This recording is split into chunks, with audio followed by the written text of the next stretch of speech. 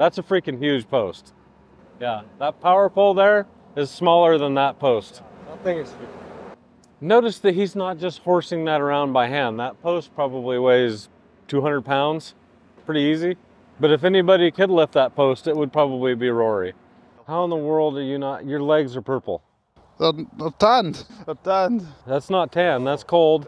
If I put trousers on, it'd be too warm. That's your blood crying for help. Yeah, you're in shorts and I'm already like, need a warmer coat. Welcome back to the channel, guys. No, we're not in Florida, despite the fact that this crazy man right here is wearing shorts. You can see his legs are purple, and that's because they're crying for help.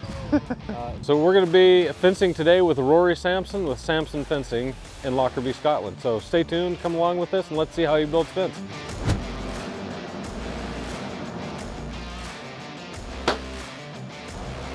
That thing slaps.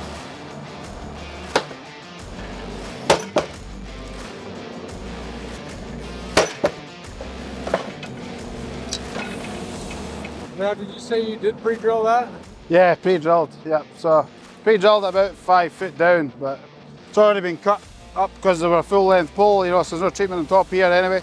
So we'll just give it a wee cut there. And... Okay.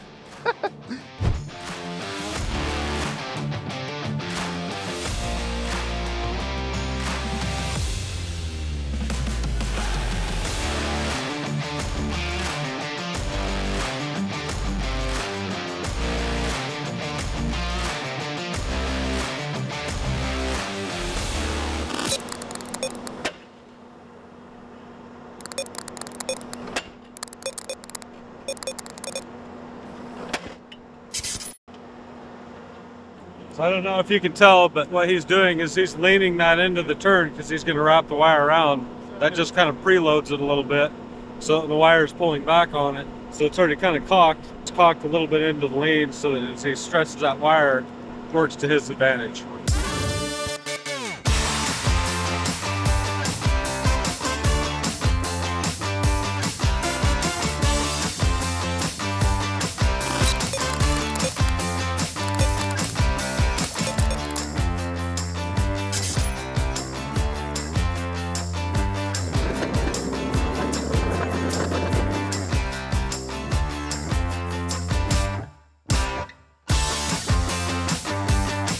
It's drilled all the way down, but still trying to get more stuff out of it. So I keep doing it 2 or 3 times and it sticks to the drill. That's why I'm keeping going. He's got a lot more work to do than Peter down in Essex. This is a lot more of a process. You can't just knock him in.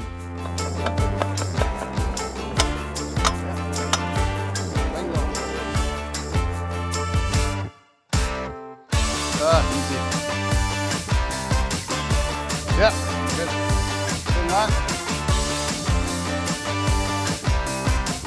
Good job. We're heavy. I'm not.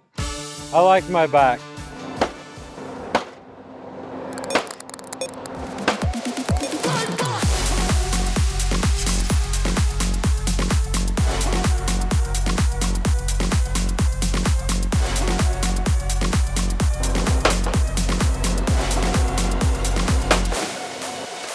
That weight's 500 kilos, or half a ton. And you can feel it like everywhere. It's gonna be almost 6 feet in the ground when it's over. Just think, he already got the hole done. We were already almost there. This is pointless. Just put it in 3 feet and tamp it good. Overkill. This is overkill. You don't need this. Waste of money. What a waste of time. Let's go home. I've seen enough. Oh, I'm gonna drive the post. So he tells me I got that much more to go. He's gonna trust me with those other 6 inches. I can't screw it up.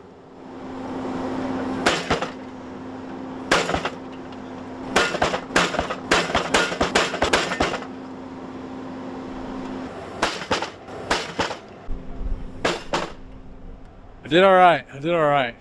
It was all the extra weight. It was all the extra weight, yeah. On your arm. Yeah. You really threw that lever forward with authority. I did. I would love to tell you what he's going to do in some sort of just amazing Scottish accent, but I'm not going to try. What I'm going to tell you, I'm going to do it in an English accent, like American English. He's going to put a tie back in. He prefers the tie backs over the breast blocks because he feels like that just holds better. Now, breast block would be right up against the post. The tie block is going to be out further, and then they'll tie it back with some wire. So he's going to use this heavy wire and tie it back, so as that post tries to go this way, it's actually got to rip that one out as well. So like that post is crazy strong already. That's a 10, 11 inch post, drove 5.5 feet in the ground. That thing's not going anywhere. But So what he's doing is he took another block and he took that block and put it on top of the post, so that way he can beat that post deeper in the ground to get that wire to get tight, to keep that post from pulling back the other way. Call it a day. Doesn't do. Small posts, yeah. Driver for the bigger.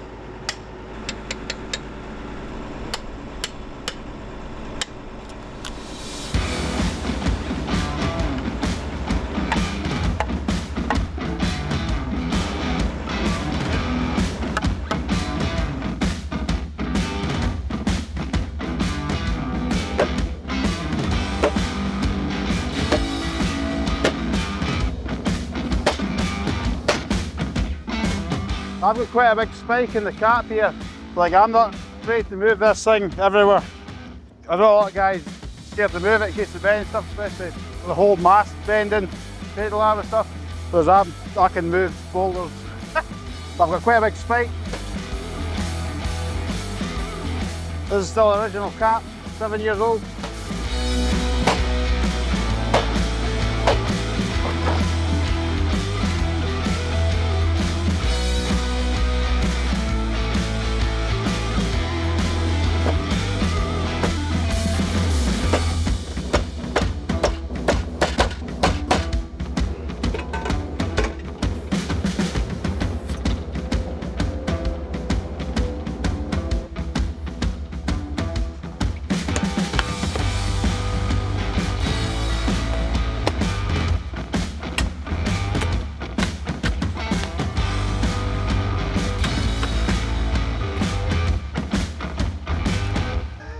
I put the other one over here as well.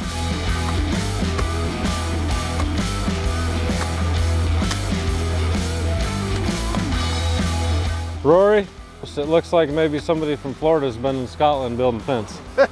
Because that post is in the ground all of about maybe a foot. Yep. Maybe a foot. Maybe some people do fencing over here like they do in Florida. I said it wasn't me.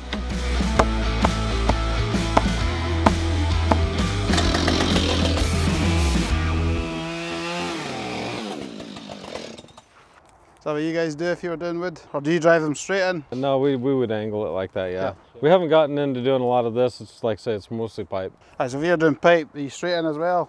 Or an angle? Yeah, back it out at an angle, yep. Yeah. What would you put in for your block generally? That'd probably be either 2 7/8 or 4 inch. Aye, about 2 or 3 foot in there. Yeah, probably Straight. 4. Yeah, 4, yeah. Let's go and put some posts in the ground now. Let's do it. So this is something I have not yet seen before. Apparently it was developed in New Zealand. These are called Clip-X posts, and so they are specifically designed for X wire, which is a specific field fence, woven wire fence, whatever you want to call it. And so it'll fit exactly inside of these clips. So you'll knock these off and you won't have to clip it, and it'll just hold it there permanently forever. The top one I think is a high tensile wire, and then the netting fence will go on the bottom of it. No, I got it. Hey, I did this before once. I did this once. I can do it faster. I totally got this. We're going all the way. All the way. It's getting a little harder. Man, there's got to be an easier way. Is there an easier way? I've got 2 options, 2 easier ways, yep.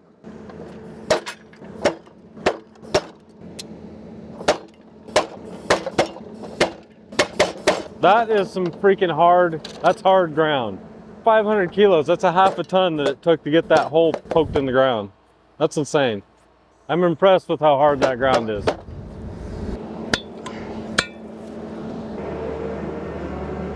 And then that thing just opens up. And then, no, I can't get it out. You don't even have to do anything. It's that easy.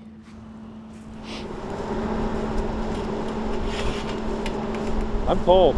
I'm not gonna lie. Like, my hands are cold. I'm a little cold up here. My legs are fine. I could probably pull off the shorts, but the rest of me is cold.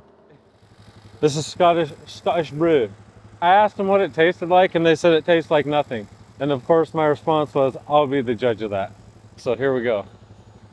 He's over there laughing.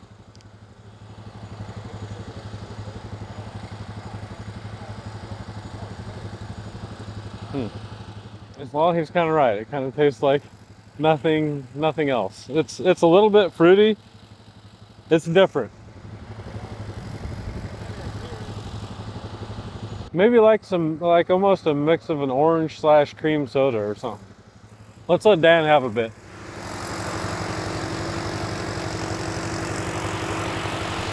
Oh, shiver me timbers. They're Scottish snot pirates. Sorry. That's amazing.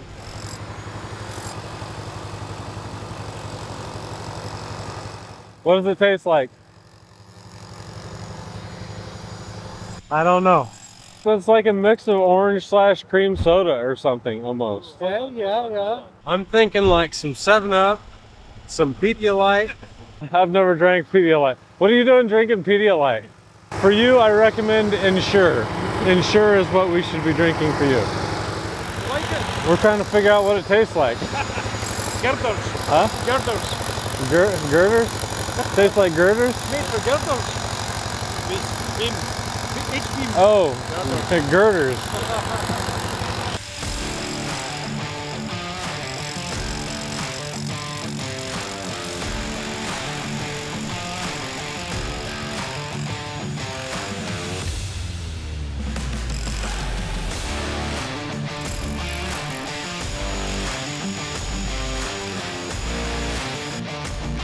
So the theory is, I asked him about this, I said that post is a lot bigger than the bit on that drill, but apparently they drill enough of a hole that it'll actually break the rock. And he said one day some farmer came up to him and asked him what they were drilling, tree roots. He said, no, I'm drilling rocks. And so they got the post driven down there, couldn't get it all the way down, and he had to pull it up with the driver, and it pulled out this big old rock with it. So it sticks them in the rock. So what they're doing behind me is they're going back and putting in the intermediate posts. So we talked about those bigger posts. They've already done the bigger posts. They did that with the big driver.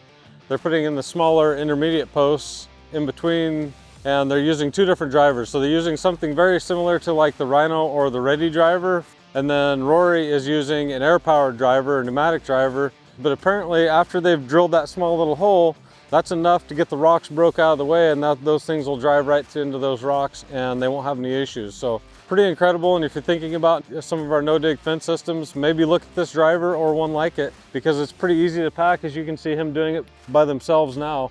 And that's always one of the concerns we have, is having that weight. So they're able to drive all these posts, and that is, I would call it an extremely aggressive driver compared to the gas-powered drivers. They go to town. And there's several different adapters available for this, and I think you can probably make one for Postmasters or whatever else. He says that they actually put in 3-inch wood posts with this, so that's how aggressive it can be. What a system. That's pretty cool. It's freaking tight. This is a dead man or an anchor post that he's driven to help hold this post down, because we've got a dip. And he drove this from clear up here all the way to that grade without pre-drilling or doing anything special. So that's how powerful that driver is. What we're doing right now is we're comparing the Marchant driver to the Rhino driver. We're gonna do a drive off. See which one can get it down to depth first. Go!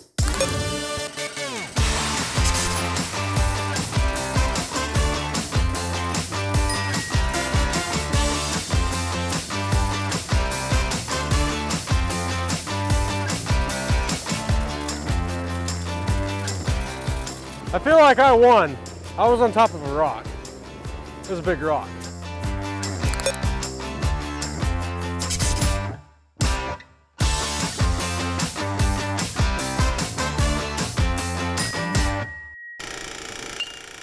I don't know what they're doing.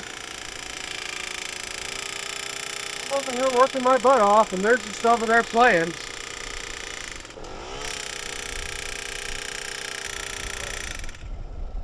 I do have one serious question. Yep. So we're in Scotland. There's this thing called the Loch Ness Monster. Real or not real? There's a big debate on it.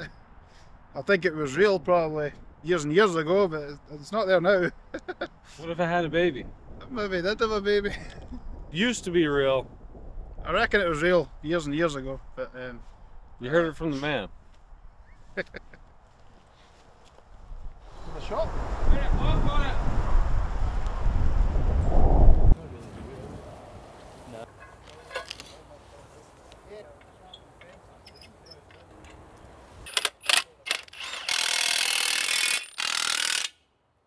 Well, I've never seen one like that before.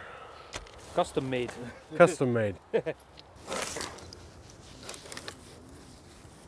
Just let it sit on it.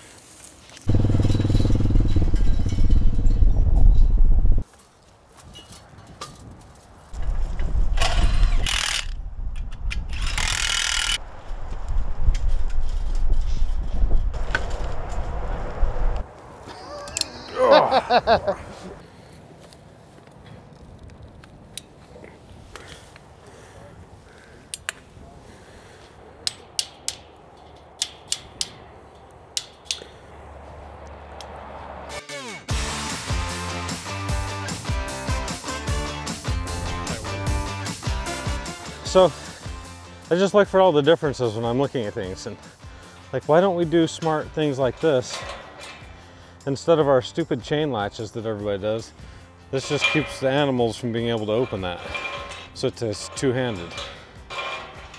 Silly things like that interest me because we're not doing that. Anyhow, this is what that fence is going to look like when it's all said and done. Now, a lot of this stuff on this fence was repurposed material. So this is old guardrail. These are old beams that came off of a building. And you're probably gonna say, hey, you know what? That's gonna rust. Yeah, like in 50 more years, it'll finally rust through that, but it's gonna last an incredibly long time. Rust doesn't happen overnight all the way through thick I-beams like that. So we didn't talk about it, but here you can see, I'm still a little winded from running up that hill.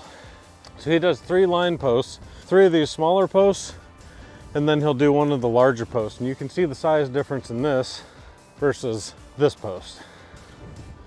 So these are quite a bit heavier duty, and he does that just for strength. But let me just be the first to tell you, this is incredibly tough. When you get a nice tight wire conjoined with these posts and good strainers at each end, this is still a great fence. They use this because it's a lot easier to get and more economical, but still better than like a T-post fence. And there's no clips to put on, so they don't have to worry about clips or clips falling off. It's just a really good setup. First time I've ever seen this. I like it. I don't know what you think, but this is pretty cool, I think. Hopefully you've enjoyed learning a little bit more about how Rory Sampson here in Lockerbie, Scotland installs his fence, a little bit more about the Clip-X fence posts and these giant freaking strainers that he uses and the equipment to use. So we really appreciate you having us out, and let's go get some food and warm up. Yep, thank you. I mean, you put some pants on first, please. You'll see me in pants tonight. I'm Mark with SWI. I'm Dan. I'm Rory with Sampson Fencing, and you have a good dang day.